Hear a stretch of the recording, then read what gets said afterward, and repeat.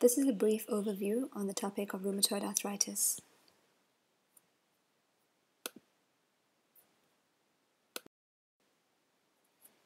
Briefly, we'll be covering the following topics: the definition, the epidemiology of rheumatoid arthritis, the pathogenesis and clinical manifestations, both articular and extra-articular, with more emphasis placed on the extra-articular manifestations, the criteria for diagnosis as per the American College of Rheumatology, markers of disease activity, and finally, management.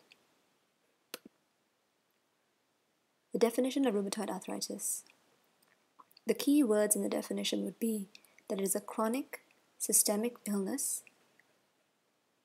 inflammatory in nature, and primarily involving the joints.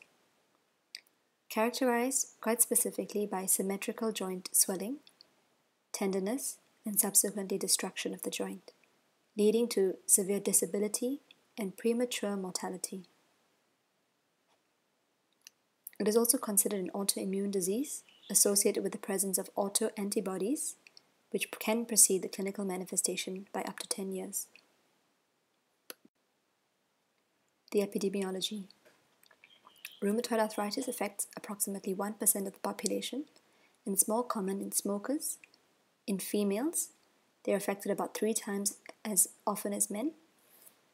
And rheumatoid arthritis will show itself more frequently in increased age. The onset of rheumatoid arthritis, as such, is usually between the 4th and 5th decades of life. Pathogenesis. The pathogenesis of rheumatoid arthritis is multifactorial, with both genetic and environmental factors in play. The genetic basis of the disease is related to the immune system, in particular the HLA major histocompatibility genes, amongst others. This is further exacerbated by environmental factors such as age and smoking. The basis of the disease is related to repeated activation of the innate immunity. As we already know, rheumatoid arthritis is an autoimmune disease and is therefore mediated by autoantibodies, for example, rheumatoid factor and anti-citrullinate peptide, or anti-CCP. These autoantibodies are triggered via the antigens found on type 2 collagen, which is the basis of hyaline cartilage found within the joints. These antigens provoke an immune response via these autoantibodies and lead to inflammation. The subsequent inflammatory process is triggered via the activation of inflammatory cells, cytokines, mast cells, the activation of macrophages, fibroblasts, chondrocytes, and complement. The process of inflammation also involves angiogenesis, which potentiates the fluid transportation into the joint space. This fluid carries with it further inflammatory cells. Simultaneously, neutrophils and polymorphonucleocytes within the synovial fluid are releasing free radicals, which further contribute to joint damage.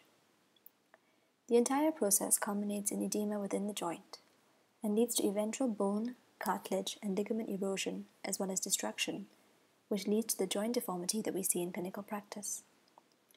Once this deformity becomes disabling, the patient will actually experience a loss of function as well. Clinical manifestations.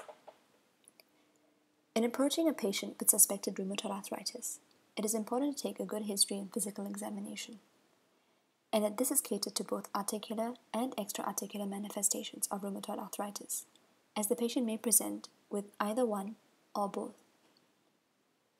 It is also important to take a thorough social history, including patient's smoking history, as well as her occupation and hobbies.